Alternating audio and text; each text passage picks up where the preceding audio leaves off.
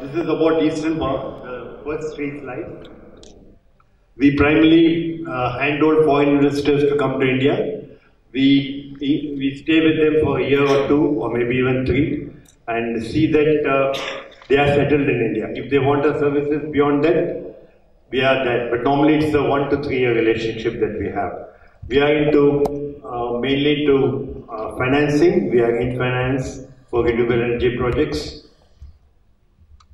We have large MOUs, but still we don't have a PPA. Shuklaji was helpful in getting us a large PPA, a large project in Chhattisgarh, but we are still struggling to get a PPA there.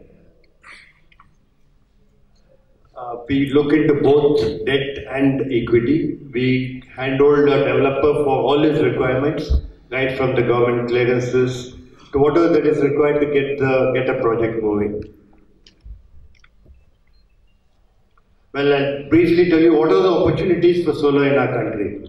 There are various success stories when it comes to rooftops. Gujarat has seen a rent-a-roof policy. Karnataka has really the net metering, probably they are at the top of the country in net metering.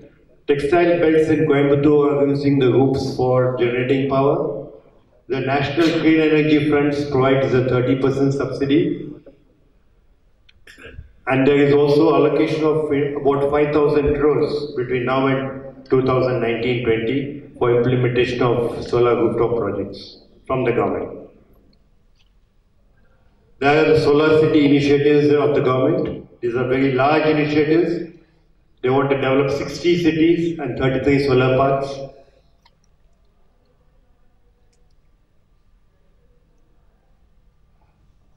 On the next initiative of the government is the smart villages. The government is going to develop around 2,500 smart villages by 2019. There is this urban mission launched by the government recently. This is where you bring in a cluster of villages and try to develop them. This is a very good concept, and probably where villages will then start competing with cities. And there will not be a migration happening from village to cities. We talk about microgrids. We talk about street lights. These are very large programs by the government.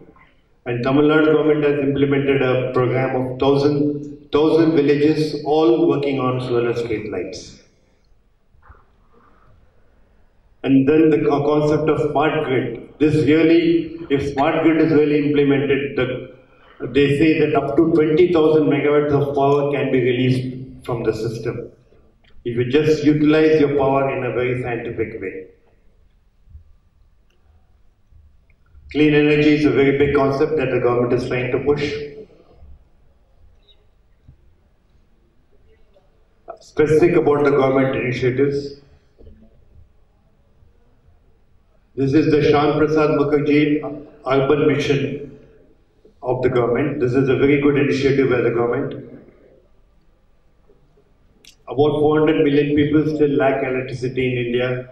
There are various schemes where the government that are sponsored by NABARD. Now everything is being shifted to IREDA.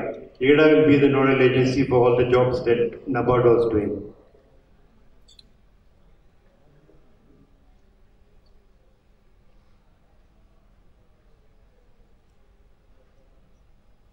Yeah, the government has launched this Sunset Adarsh Gram Yojana. That is that 2,500 villages across the nation will be through solar. Yeah, just quickly touch on the two models for the solar rooftops, the CAPEX and the RESCO model.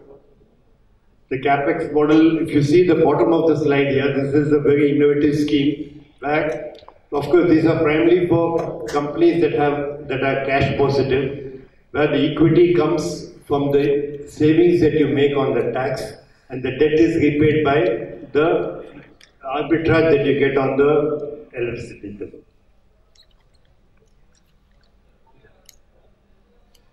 On the RESCO model, I think it has already been addressed. We will talk during coffee break.